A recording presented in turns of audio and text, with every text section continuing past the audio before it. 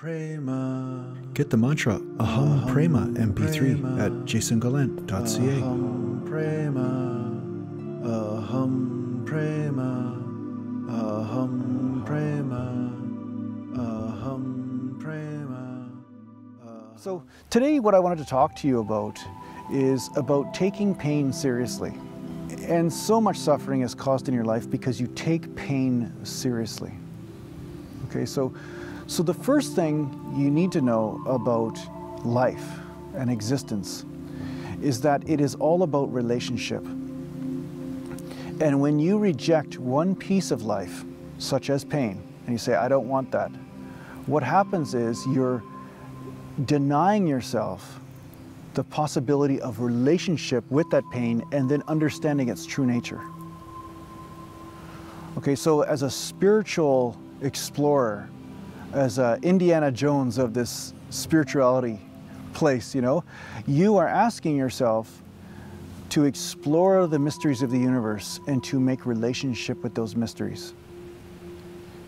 That's really what you're asking. That's why mantras and meditation and videos on spiritual cleansing, that's really what this is about, is that basically spiritual techniques bring you to these realms within you. And these realms are already existing within you, but you were unaware of them. And these spiritual practices actually make you aware of these realms, so that way you can develop relationship. Not say, I hate that, I'm just going to reject it, right? Okay? So the thing you have to know about pain is that when you take it seriously and you say, oh my God, this pain means this, it means all this bad stuff about me, all this bad stuff about the world, all this bad stuff, what you're doing is creating an argument of separation. You're saying, I'm going to convince myself to stay separate from some aspect of the universe, and therefore you get stuck in suffering forever. It just perpetuates it. Okay? So if you wish to really be a spiritual explorer, if you wish to really be on the enlightenment path, okay, not on the fixing path, because that's the mind, and that's sometimes in the healing circles, that's where everybody starts. They want to fix and meddle everything, right? They want to meddle with everything. They think, hey, do some energy to give me some new rims on my car, or give me some energy to give me $5 or something, That's really the meddling path. But when you're really on the spiritual enlightenment path, you're saying, I want to experience the unconditional bliss that is right here. And the unconditional bliss is here, but if you want to experience it, you must accept all that is given to you. And at first, the universe will seem like pain. Just like when a baby first comes out of the womb, the world is a painful experience. It is also the same thing for you when you expand as a spiritual baby into something beyond what you're used to. You will experience it as pain, but at some point it becomes your playground. So pain turns to play. Pain will turn to bliss. It will turn to joy. But you must have the courage to face pain and to be with it. Now, the other aspect of this relationship that is very positive is that at some point you will become aware of how you are contributing pain that is unnecessary to a situation based on judgment that isn't true. And you will also be aware of the pain that is inherent in a situation, that is a part of your own expansion.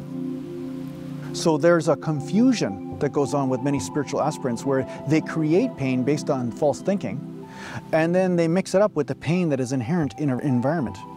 Such as, you're walking up a hill and your legs are burning and you're like, oh my God, that's painful. And then you're creating a bunch of emotional drama around it and you're saying, oh, that's also painful. And then you lump both pain in the same category and say they're both bad. One pain is telling you the truth of what's happening in your environment, and it's communicating with you lovingly to show you the stimulus of what's happening in you, in your body, in an environment. And the other pain is just something that you're creating. Okay, so you at some point be aware of how you are creating pain, and you don't need to do that. That's really what the Enlightenment Path's about, is about not creating false pain, so that way you can truly have a relationship with the real pain of the moment that turns to bliss.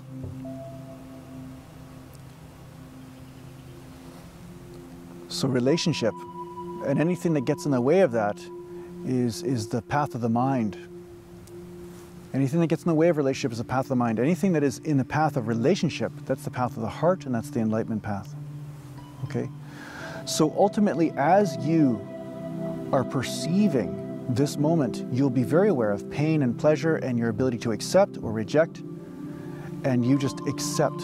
You accept the pleasure, you accept the pain, and allow the heart to recycle it and turn it into the bliss that it is. But if you are coming up with thoughts and ideas that's creating emotional drama around a situation, that's totally unnecessary. It's a waste of your energy, and it will drain you. So the first step is to not reject pain. Then, when you're not rejecting pain, you can have a relationship with it, and then you will be able to discern at some point the pain that you are contributing to the situation and the pain that is inherent in the situation.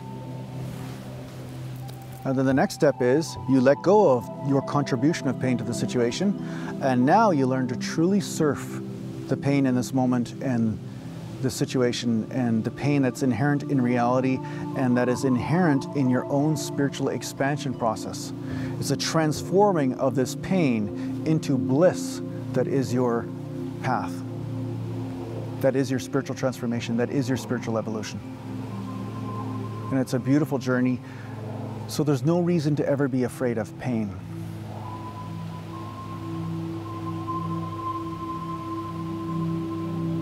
So I hope this helps.